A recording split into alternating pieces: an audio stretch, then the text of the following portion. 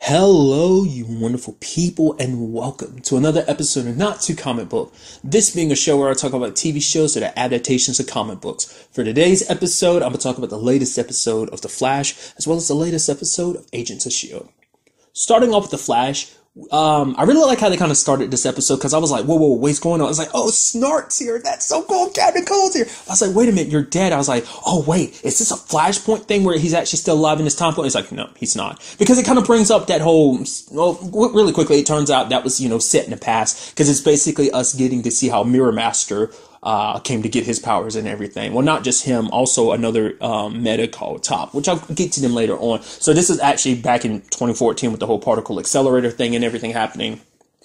But that was kind of cool. It's just like I was excited. I was like, oh, that's so cool. But then it kind of cements what I was saying before, like because I was thinking like, oh, well, maybe things ended up differently for Snart. Because at the beginning I was like, oh, does this mean Snart's actually a villain in this timeline because of the whole Flashpoint thing? But then I'm like, Legends kind of sets that like anything that happens on Legends that might affect the other shows, like future wise, like for instance the whole like John having a son instead of a daughter, at least at that point in time or whatever. Maybe he had a little girl before or after, who knows. But the point I'm trying to make is like the fact is that he's already kind of going off to become a hero, and it seems like basically Legends takes place in like the futures they go to, it's already affected by Flashpoint.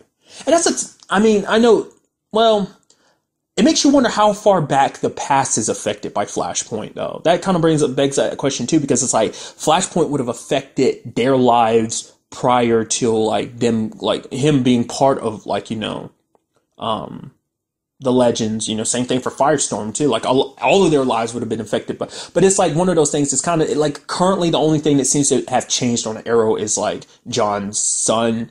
Whether that's just because it's like, well, now they're trying to fit, if you want to get technical about it, it's like, oh, they're trying to fit the consistency with, the fact is, the continuity, I rather should say, not consistency, with like, oh, the future that Legends kind of presented. So, or maybe that was the plan all along. I don't know why I get all bogged down by it. But it seems like, because they're time traveling, so they're not necessarily affected by Flashpoint, but it does seem like, hey, like, with them time travel is already set with the notion that Flashpoint has already happened. But I was just bringing it up. I was like, how much of the past is actually affected by it too? Because everyone's past and their presence, their whole lives change because of Flashpoint. So it's like, how far back does Flashpoint affect everyone's lives? That was kind of interesting. And since I'm bringing it up and everything, I actually did over the weekend watch the animated Justice League Flashpoint movie. So it was very good. Because I think I mentioned it in the first episode, I had no idea what Flashpoint was all about. I had no idea that's what the whole thing entailed. Him going back in time, trying to change things. I didn't realize that was what that was about. Obviously, the movie's all about Flashpoint, him changing some things and coming back and things are normal. This kind of took that idea and they're like, so what if, I'm sure it's probably different in comic books, because for one, the Flashpoint movie is kind of like a one-off thing, but I'm sure, because it's a much more condensed version, I'm sure, because a lot of people are affected by Flashpoint, so... this is the show's kind of showing like the after effects of Flashpoint. I'm sure there were after effects in the comic books too, but the movie made it seem like, oh, there was nothing. Everything went back to normal, but that's just because it's like, yeah, we don't have time to delve into just how much really changed because of Flashpoint. Or maybe in the comic books, nothing did change. I don't know. Well, I don't know. I'd like to think things did change because I feel like that's why the show's going the direction it's going. It's because of that, but I'm trailing off. I'm going to get to the point. Mirror Master was pretty cool, and also liked his significant other, her name was Top. That whole situation, I love the fact, like, I love Tom Cavanaugh as well. It's like, I've always loved him. First season when he was, Eobard disguised as well, liked him last season as Earth 2 Wells. I mean, obviously, he's still Earth 2 Wells in this one, but also because it's like, you get an opportunity to see Tom Cavanaugh have a little bit more fun. He's like, to get to see a little bit more of his personality come out, because it's like, excuse me. Cisco was like, coming up with his name. It's like Mirrors. It's like, and then you had, Wells being like, Mirror Master, boom, got it. And then you get Cisco a little upset, and then it came to naming his girlfriend. He's like, Vertigo, top, yeah, boom, in your face. And Caitlin like, okay. It's like, Cisco, calm down. Cisco doesn't like it when people do that. Like, it's kind of come up constantly. He's like, hey, the naming thing is my thing. But on occasion, he'd be like, but I will recognize that is a cool name. I mean, Barry was one first, like, Wells, that was actually a good name. He's like, thank you. He interestingly brings up the fact is that there actually is a Mirror Master on Earth too, except rather than being a meta, he has a special gun that does which I had to look it up to make sure, because I thought that was the case. That basically his, like, I guess that's another version of Mirror Master. I guess it's like depending. I don't know if there's like a meta-human version of Mirror Master in the comic books, but it does seem like there is the more, I guess you could say, science fictional approach to him in the sense of like it's more weapon based rather than power based. I mean, granted, when you break it down, all these superpowers are science fictional based, I guess, to a certain extent. It's not really magic; it's more science than anything. But because even the one in the Flashpoint movie, he used like a mirror to but I guess that could have been the fact is, I can't remember if that was actually a device or was it just like him using his powers to a mirror, so was he actually a meta? And interestingly enough, Captain Cole was in that too. That was one of the villains that was with him, as well as Heatwave. And there was another villain too. I forgot who it was, but that was just kind of interesting. I was like, oh, Captain Cole is technically a part of Mirror Master's life in this, and maybe they're always tied together. Maybe those are like three villains that always kind of find their way to each other, part of the same group. Because they are the Rogues. I did forget about that, so never mind. They are part of a group and whatnot. So okay, but that was still neat. But I did like Mirror Master's powers and everything, and how. Like, I really love the fact is we had him and Jesse and Barry chasing after him when he was like him and Top were in the mirrors, the reflections of the buildings, going through it and everything. I was like, dude, that looks so sick. Just, I like the effect of what, like, it kind of makes the glass kind of look a little wavy, and then you have Barry and Jesse chasing after him. And very interesting thing about this, I didn't even think about it until someone pointed out, is like Jesse's new not this week's episode, but last week's episode brought up the fact is that Jesse's outfit is going to be that of like, it's very similar to Trajectories, which is kind of interesting because I was like, because I actually did look up her, like, I guess, canonical suit from the comic books and stuff like that. Obviously way different than what she has now, but it makes you wonder. I guess to a certain extent the reason why they had that is because Trajectory existed, in this, because it's like it makes you question like everything you know about everything. It's like, how much changed that we just don't know yet? How much are they going to reveal later on? But like, oh, you thought that wasn't changed? Actually it is. We just hadn't mentioned it yet. It's like, dude, I'm so excited about that. But that just to me was very interesting, and I'm just curious to see where, like, if that was the case, like Trajectory actually existed in this timeline too, and they just took that suit and they modified it, or is it fact this Trajectory never, because Barry didn't bring it up or anything, so I guess it's just kind of like, I guess more so than anything, it's like, well, we're basing the suit off of Barry's design or something like that, which it would have been cool to see, like, her outfit from, the comic books, but, this is fine too. Still kind of learning the ropes. I did like when they were training and she kind of tripped at one point. It did seem like she kind of did a bit of recovery. No, she didn't just do it. She actually did do a bit of recovery. I like just the whole look of that whole thing. Is just like Barry kind of circling around and running on the ceiling. She's trying to do the same thing. Like I said, she trips up and everything. And then Barry's like, hey, you got to be more perceptive. You got to realize you never want to go into opportunity, look, always like kind of get to know the area before you go in. You can't never go anywhere blind. He's like, makes me, I sound just like Oliver now. I was like, about time some of Oliver's lessons kind of sunk in. So that was kind of cool. Also in this episode, we saw, well, I'll get to the other stuff later, but first of all, I want to talk about Caitlin. The fact is, like, there was a whole situation of, Barry being trapped in a mirror, and it just led to that interesting, just the fact is, I love that that's actually a thing. It's like, because he was in the mirror, everything is backwards, so even him talking was backward. So they had to get a hold of the device to kind of get him to talk, like, for them to be able to hear him normally. And we didn't really get a look at what it was like being in the mirror. He just talked about the fact that it was very dark. And we kind of got like a small look at it. It almost looked like there was space, like how you would imagine like him being standing in front of like space. It looked like just kind of a vast emptiness like space. So that was kind of neat to see. But, the whole situation are just like, oh, you were trying to freeze the mirror so that basically Barry can phase its way through it. And then like, oh, I guess we can't do it. I was like, oh no, the metahuman alert thing's going off. I guess we're all going to have to go. And then Barry's like, guys, really? Because it's the second time they did it. Because earlier everyone's like, oh, about the whole whale situation, where I'll get to it in a second. And then everyone's just going off. Everyone's leaving. He's like, oh, okay, guys, I guess I'll stay here and work on a metahuman thing that we're supposed to be working on. But it's okay. It's fine. But I like the moment Caitlin was still there, and I was like, oh, Caitlin, you're still here. Everyone else went. I was like, oh, right. I was a complete idiot. Because they even brought it up, in the preview of the episode. I was like, right, Caitlin, Killer Frost, freezing powers. It's like, how did I not notice that? I guess Barry didn't notice her kind of slipping behind a mirror, but I guess at the same time, it's like, well, he's in a mirror, so his peripheral is kind of a little blocked. But that was kind of interesting. The fact is, Wells kind of mentions that before they leave and everything. And he's like, yeah, that our machine kind of fell. Cisco's like, then how did Barry get out? He's like, that's the question. And it's like, oh, that's so cool. Especially because we have the end of the episode. Caitlin's taking a shower and everything. And it freezes. And then she's like freaking out. And then she looks at her hair. Her hair is turning a different color. So is her lips. And it's just like, dude, that's so cool. Like, it's happening. And I'm sure this Caitlin's affected because it's like, I don't know whether it's the exact reasons why, maybe she's afraid because of everything that happened with Zoom getting inside of her head. And maybe that's going to come back to it. Cause it was kind of like, oh, maybe what her seeing Zoom everywhere. Some people are like, oh, maybe that's PTSD. Maybe it's more than that. We really haven't gone back to that since she kind of possibly dealt with it.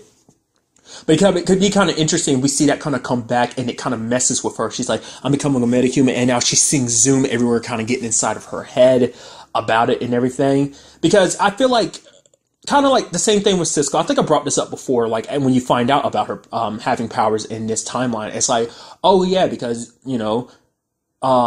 Cisco felt weird about having powers because it's like he got them from Wells, because it's like, oh, Wells is this evil person and I technically got powers from him, so it's like, who's to say my powers aren't evil? But Caitlin's got that to a different extent, because I always said like, well, the fact is Barry technically got his powers from Eobard, so that doesn't make his powers evil. But everyone's got their thing. But it's like, to me, it's like Caitlin has more of a reason, because it's like, yeah, she met the other version of herself that had powers. It's like she became a villain, a killer, so it's kind of like I get that concern. But I guess it's also because it's just like, it's scary, because she's also dealing with by herself. But I don't know, I guess she's afraid of how people would react. I mean, how did they handle it in this reality? Like, because I brought it up before. It's like, what was Barry like in this reality? Because it's like, it's almost like Barry was always on autopilot throughout his entire life. It makes, because he isn't the Barry that existed in this timeline that they've known. So they haven't really brought it up, but like, it seems like Barry is a bit of a dick because he wasn't even there for Cisco during the whole Dante situation. I mean, not to the way that he should have been, like, I mean, it's understandable why he didn't do what he did, not going back in time to fix that situation, but still. It's going to be interesting seeing that, especially now because she's going to be hiding the fact that it's like, oh, is that a little gray in your hair? She's like, oh, no, it's nothing. Oh, what's up with your lips? Oh, no, I'm just trying a new type of makeup or something. She's hiding it very, that's, because to me, that whole shower scene was like, oh, is it because she used her powers a little bit more and now it's like she's losing control of them? Or has she always been losing the control of them, but she kind of kept it a little more under wraps? Because it seems like, I guess it's more so than anything, it's like her powers are growing to the point she can't control them. Because, I mean, for one, she's not trying to. She's too scared. She's trying to keep them bottled up rather than kind of letting them get released on their own. Like I said, it would be interesting to see what, I feel like, with them around her, she'll become a better person. Because Earth 2 Caitlin didn't have, well, she had, Ronnie and everything, but I mean, Ronnie ended up being a bad guy too, but nevertheless, she has all of Team Flash to help her through it, so it's like, good influences, so, I mean, maybe she could become a villain, maybe not, maybe she ends up becoming a part of the kick-ass team. It's like, yo, her, Barry, and, Cisco out there humaning it up, kicking ass. In this, I can't talk. In this episode, kind of really quickly going back to it, I was about to get to the the relationship stuff, but I'll get to that in a second. The fact is, we got to see, Tom Cavanaugh have even a little bit more fun with the fact is of playing different Wells. The fact is, different Earth Wells, because it's like, I'm not going to be around. It's like Team Flash, we missed having Wells around, but it's like, I can't stay here forever. I got fixed stuff on Earth 2 as well. It's like, what about another Wells? Which I have to bring up the question. I mean, how do we know their Earths aren't kind of screwed up too and they are needed? But I guess it's like, if they're responding to this, it means they're kind of they're not really needed. I mean, there were multiple versions. It's just like, we saw one that was kind of a bit of he seemed like he might be a bit of a drunk cowboy, and it's just like, next. It's like, oh, a mime? You never trust a mime. And then get to the final dude who's pretty chill, and I love it. Cisco's like, yeah, he's smart, he's nice, and he's not evil. Yeah, it'd be nice to find out what it's like to have a Wells like that. He seems like such a pretty chill dude, so it's going to be interesting to see how things progress from here. It's just like every season he gets to literally reinvent that character. That's so interesting to me. Because the fact is, we still don't know Earth 1 Wells. We still have never, actually got to know what the real Wells was like, with the whole Eobard disguising himself as him and everything. And side note, they went up to Earth 19. So, because I think I went before at some point referring to Supergirl's Earth as Earth X, because it's like you have Jay Garrett being from Earth 3. It's like, I mean, really, it's all perspective. It's like, this is kind of the prime Earth, possibly, but I mean, you look at everyone else's Earth, they're like, no, we're the prime Earth. Wells kept saying it last season. It's like, why are we Earth 2 or Earth B? You should be Earth 2. To me, you're Earth 2 and Earth B. My Earth is the main Earth, so it's kind of, it's all in perspective, so. But focusing on the relationship aspects of things in this episode, one, we had the whole Wally and Jesse thing, and she kissed him and everything. He's like, whoa. She's like, oh, am I misreading the signs or something? He's like, no, it's just, you're going back to Earth 2 and everything. She's like, oh, I guess we'll just be friends. But then Wally's like, nah, I was being an idiot. It's like, I want more than that. It's like, oh, obviously you do, because you two definitely like each other. It's so freaking obvious. But at the same time, it's kind of also like, it's understandable why you'd be a little worried. I mean, it's a long-distance relationship. And when I say long, I mean long-distance relationship. You have to cross over dimensions. He kind of brought it up in his episode, the fact is, that's why you're meant to be a speedster and I'm not. It, just me being a douchebag, it's almost like you're kind of trying to make her feel guilty about becoming a speedster when you couldn't, But the fact is, she's back on Earth 2 now, so it's like, hey, Wally, don't worry. I'm sure you're going to do some crazy stuff to get his powers back. But the fact is, he didn't do anything crazy, so I'm like, maybe that won't be the case. Maybe he legitimately won't do anything stupid. That's me hoping. I was dead certain. Last episode, I was like, dude, he's definitely going to do something stupid to try and get his powers. But it's going to be interesting. I want it so badly. I want to see everyone together. I want to see Barry. I want to see Wally. I want to see Jay Garrett. I want to see Jesse Quick. All of them. Dude. That would be a dream come true, and it'd be the most amazing thing ever. And an interesting thing about it, in this episode, I'm thinking about it. That's kind of interesting. This is our first time this season so far dealing with non-alchemy metahumans, because Top and Mirror Master were already metas before. I mean, he was trapped in a mirror and everything. It's one of those things. It makes you wonder, how much is affected by. I'm sorry, I forgot. Flashpoint.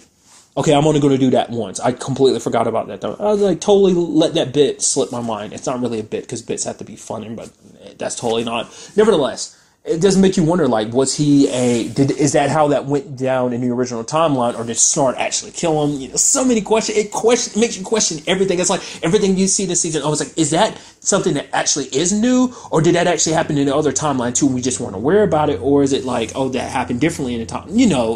Bringing up those questions. But getting back to relationships, Barry and Iris, I love the whole making out thing, and it's the moment Joe's here, he's just like, oh, hey, Joe. She's like, okay, what the hell was that about? It's like, what do you mean? Okay, you're freaking out about making out in front of Dad. He's like, yeah, but that's your dad, and he's my dad. He's Joe. And, it kind of led to that awkward conversation, because it's you already know Joe's okay with them being together, because he's known for the longest time how Barry's felt about Iris. He's known ever since Barry was a little kid and first met her and saw love at first sight. But, it was just kind of awkward. It's I love you and I love Iris, and it's yeah, you're adults, you can do your thing. Just don't do that in front of me. It's going to take me a while to kind of get used to it. It's weird. guess in some way you could look at it as being like Joe's kind of representing the audience of the show, because it's like, oh, people are like, yeah, but Iris and Barry are brother and sister in this. That's a little weird, you know. Once again, I'm bringing it up again, and don't really have that big of a deal with it. To me, it's like you grew up like siblings. Doesn't mean you're actually are siblings. So might have thought of each other like that at one point, but the fact of the matter is, Barry always thought of her as something more. He's always been in love with her. So, I mean, that's how I look at, different perspective. I'm not saying one way is right and one way is wrong. It's just that's how I see things. Other people might not see it that way. So I feel like Joe is kind of the writers or creators of it being like, people, we understand you're a little weirded out by it, but hey, they're in love. It's what happens. They're not biological siblings, so there's no problem, type of thing. But it's just more so than anything. It's just, I'm sure it's just seeing the two people that you love in the world most together. And it's just kind of like, well, we're a family. And it's just like, you're kind of like my son and she's my actual daughter. And it's weird for me as the father. I'm in a very weird, situation. Which is kind of interesting about Joe and that other girl, lady. I feel like such an asshole for calling her a girl. I meant lady. Oh, I'm not gonna live that down. What's her name? Cecile. I don't even remember the episode that they referenced at the beginning. We're like, oh, previously. It's like, I don't even remember that episode.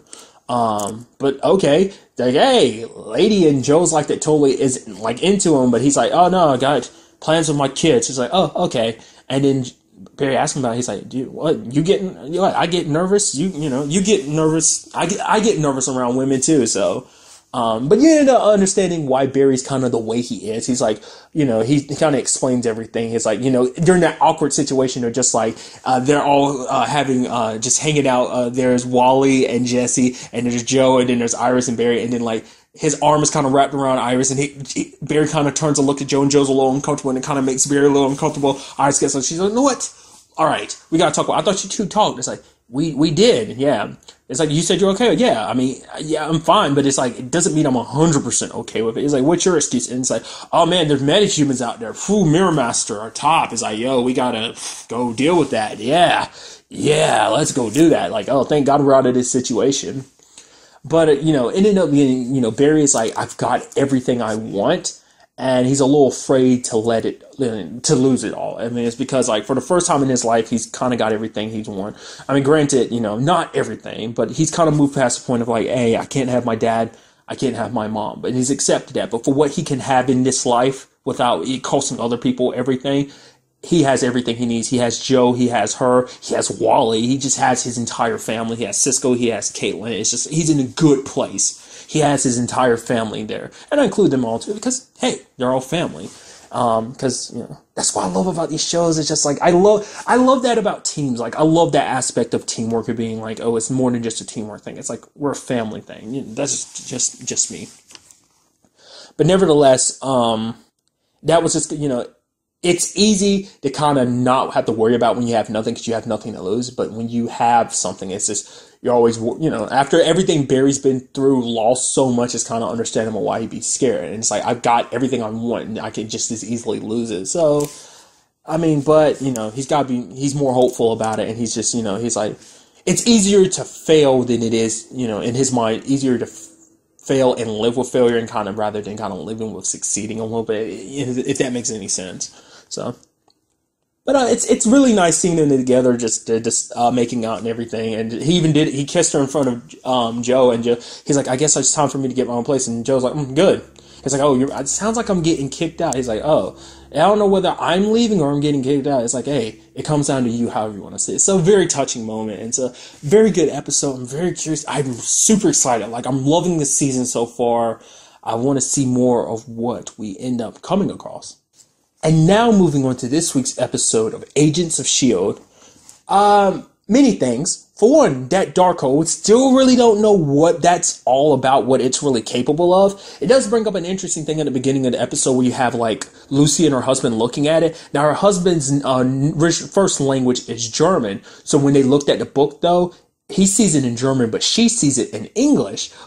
Basically, what she described it as is like, we're not reading the book is reading us. Like, it's basing itself on who's opening it. So that's kind of interesting.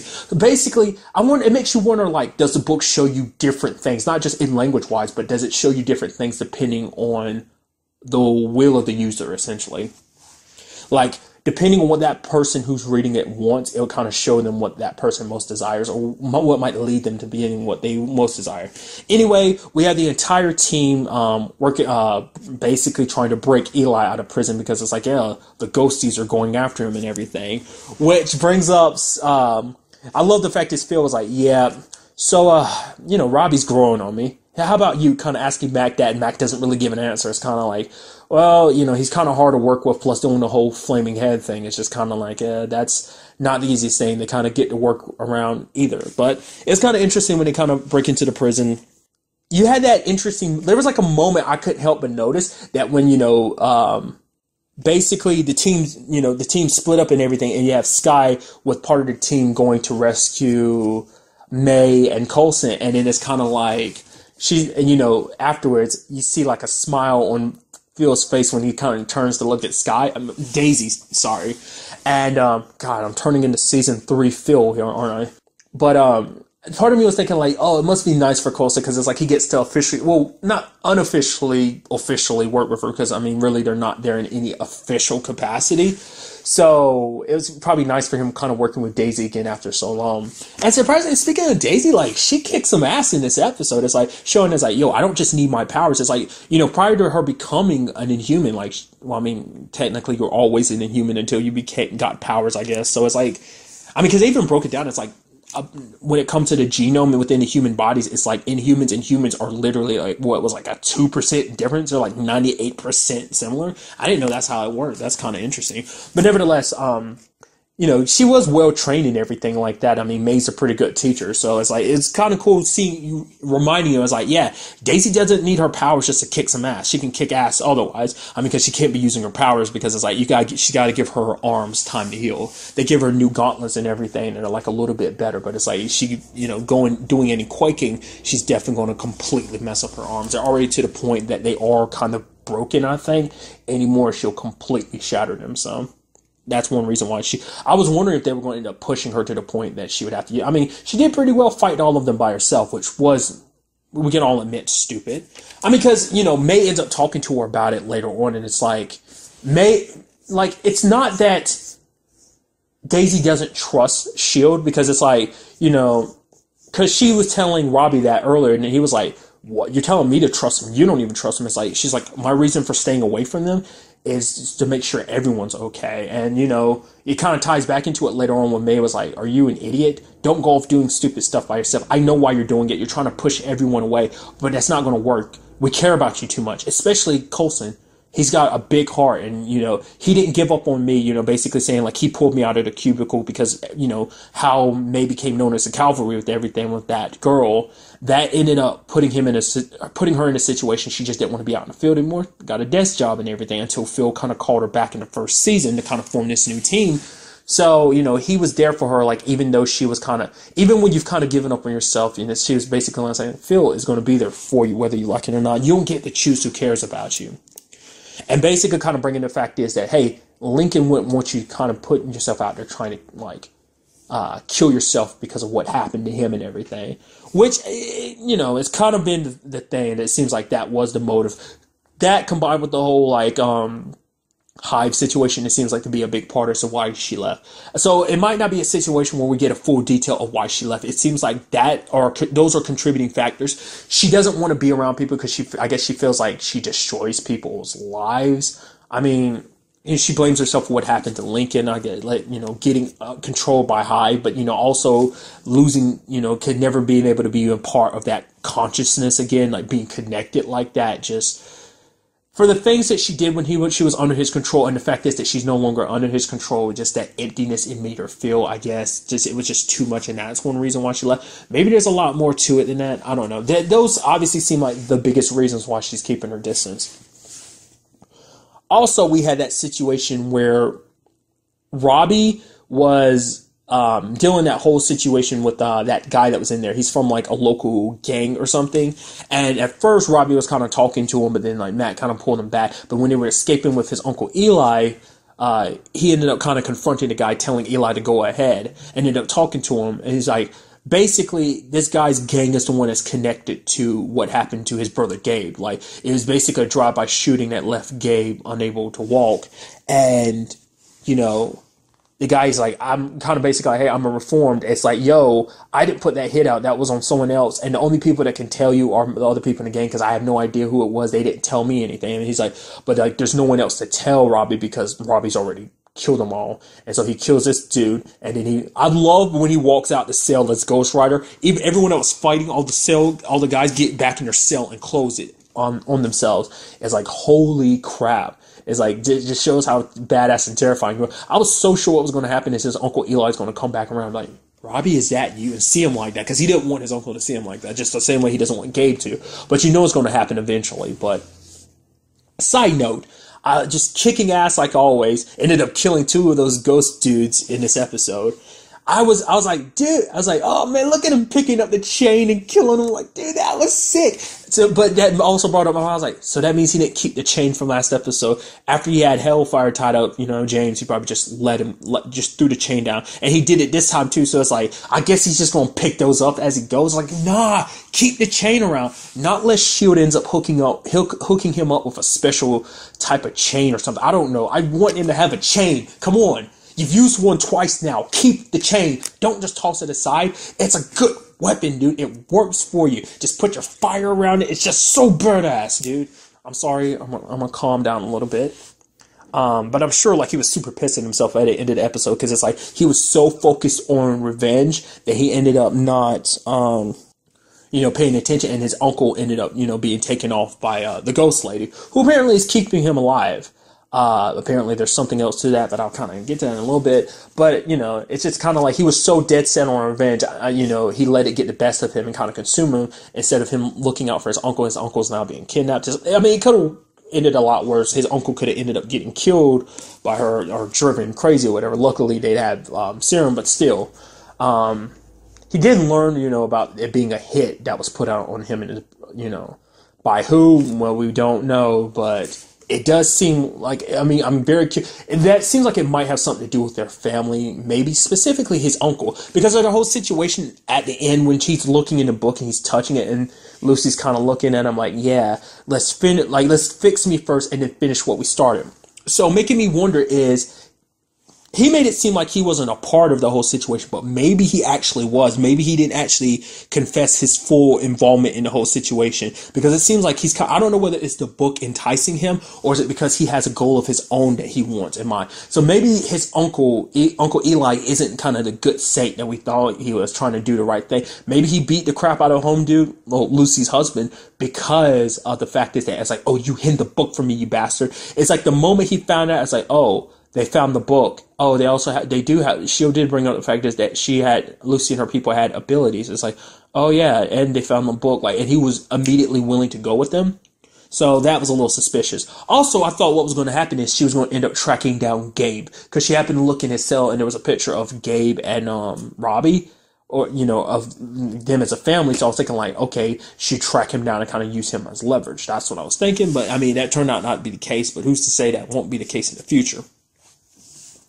Another side of this episode is the fact is that Simmons still a little pissed at Fitz for hiding the whole Ida situation, which is kind of like, well, give and take on how you want to interpret that situation. If you want to be a little pessimistic, you can be like, well, Fitz didn't tell you because he didn't trust you, because it's like with your whole new position, it's like other people kind of, bringing it back, like May didn't really trust you, but it's like, hey, you don't trust the director, but it's like you're still in a position where you have to tell the director everything. You would have been obligated to tell that. So it's kind of like, plus on top of that, you're having to lie about the whole Robbie and, Daisy situation, so it's kind of understandable, like not wanting to put more on your. Well, at that time, he didn't know about her lying about that. So, but still, it's like you even want to be pessimistic about that. But also, it could be like, hey, I love you, and I just didn't want you to have to lie for me. I want to be in a situation where it's like I'm trying to be in a situation where I can help a friend, but also like look out for you as my girlfriend, like the woman I'm in love with and everything. Which is really, I'm very pessimistic, but I like, I was thinking very pessimistically during the show, but at this point in time while I'm talking about it, I'm like, I want to think a little more optimistically. It's like, they've worked so hard. They've worked 3 seasons to get to where they are now, being in a relationship, everything. They worked through so much, so, but, she did have to take the lie detector test. I did love the fact is it was just like, so have you ever been a part of the Hydra? And she was like, absolutely. He was like, wait, what? She's like, yeah, I went undercover back in season 2. So I was like, oh, it's like, it's just kind of, I was like, I love that response of just like, wait, what? I guess not everyone knows about her time in, I mean, I guess that was back when Phil was running it, so I guess a lot of people that are currently working at S.H.I.E.L.D. weren't working there at the time, maybe working at different branches of S.H.I.E.L.D., wherever the case may be. So that was kind of neat. Kind of just, I don't know, I like throwbacks to previous seasons, especially when I remember those. So I was like, I remember, because that's where we actually got first introduced to Mockingbird, because she was actually working there too. She was undercover as well. I mean, granted, we didn't know at that time, but still. Speaking of Mockingbird, I am wondering about it. We had the whole, like, oh, they're, like, dissolved to the, like, disavowed so they can't join back to S.H.I.E.L.D. and everything. But it's like, remember the whole, like, sadly, S.H.I.E.L.D., Agents of S.H.I.E.L.D. Most Wanted kind of fell through. It's not being picked up. So it's like, I kind of brought that up last time. It's like, back at, like, season 3's finale when I was talking about it. It's like, does that mean we'll get Bobby and Hunter back? I had to think about it for a second. I'm glad I randomly happened to be saying their names, like, midway through. And I was like, oh, yeah, right, that's her name, Bobby. Because I was calling her Mockingbird. And I was like, what's her name again? It's like, Bobby. So, I mean, I hope we get to see them again at some point. It'll most likely be kind of like a one-off thing. It probably won't be a permanent thing. It's like, hey, we're working. I mean, especially when you have, like, Daisy off doing her own thing. Who's to say she won't cross paths with them? It's like she needs help from somebody. It's like try and get in contact with them. I mean, they're kind of technically out the spy game. I mean, I'm very curious to know what they are up to and everything. So, because basically, she ended up helping Jeffrey, the new director. I finally paid attention to know his name now. But talking to that senator lady that's actually a bad guy. And then had that whole thing, like, conversation of, like, oh, Inhumans and everything. And then basically, it led to him revealing himself to the world. Like, hey, I'm an Inhuman. It's like, oh, not only was I a hero back in Vienna and whatnot, did I save those people, but I'm also an Inhuman. So you're sitting here judging them. It's like, judge me, because I'm here. You don't see me going on a, terrorist spree. You don't see me being a bad person. It's just kind of like, because it's like, oh, you want to, I mean, if you want to break it down, it's like you want to peg Inhumans as bad people. It's like, let's not forget humans are pieces of crap too. So, a lot of stuff that goes down isn't just always Inhumans' fault. It's like, you forget the fact is humans naturally are scary, but I guess it's like, well, the fact is you add in superpowers to that too. It just makes them, like, why Inhumans are so terrifying. I mean, even going as far as saying, like, they're going to, as far as referring to themselves as Inhumans, it's like, so they kind of subjugate themselves, they kind of separate themselves already, it's a name that kind of strikes fear in people and whatnot. So it's kind of interesting. What we did have, though, that proved very interesting was the whole Simmons situation where she was like, basically it's like, oh, there were some irregularities during your test, your lie detector test. So it's like, oh, why don't you go through it again? And then she's like, nah, because if I did, I'd had, the whole subject of you being a hero during Vienna might come up and I'd have to lie about that because we both know the truth. I'm like, wait, what was it? Wait, what? For one, go use Simmons being all sly and she's just so, like, happy about it. It's like, oh yeah, a team that works together grows stronger together. It's like, look at you, you're so good. A team that trusts together works better together, something like that. She was quoting him and he had a little bit of a nervous look on his face. I was like, holy crap. So what is the truth in that situation? Was he actually not trying to be a hero? Did he actually kind of, like, go all, like, kind of freeze and, like, didn't know what to do, but everything got framed as like, oh yeah, like I'm actually a hero, or did, like, someone had to convince him to go? Like, is that something everyone knows, or is it something only Simmons knows, as she's kind of like his most trusted advisor, like she's kind of like his right-hand lady and whatnot? So that's kind of interesting. I mean, out of anyone, of course, she would have the most dirt on him, which kind of proves the point of, like, hey, when the situation comes, like, when it comes down to it, Simmons is ready to play dirty if she needs to. It's like, go Gemma, go you. But I guess it just kind of proves you more that she isn't really on his side. She doesn't trust him, and it's like, and it's kind of putting, it's like, hey, maybe he isn't all that 100% trustworthy. Especially when you have the end of the episode where he's working with, not really working with the senator lady, because she brings up the whole information about the whole prison thing. It's like, oh, here you have some of your agents working with a wanted criminal, Quake. And then you have, oh, here's this thing, Ghost Rider, and be like, oh, he killed a person. It's like, so is S.H.I.E.L.D. knowing, are they ignorant to the fact that they're working with a killer, or are they knowingly working with a killer and they just don't care, kind of using it? It's like, he's like, all right, was it going to take to basically make this kind of go away? And she's kind of smiling, and it's like, okay. Because for one, like during that whole situation, like they didn't know, Gemma didn't know about the whole like, oh, we're doing something with the whole dark hole, like leading to the whole prison thing. She didn't know about that. I mean, because she already had enough lies to cover for her, so didn't want to stack more on it. Because she told, like, the moment Fitz started bringing up the dark hole, she's like, don't tell me.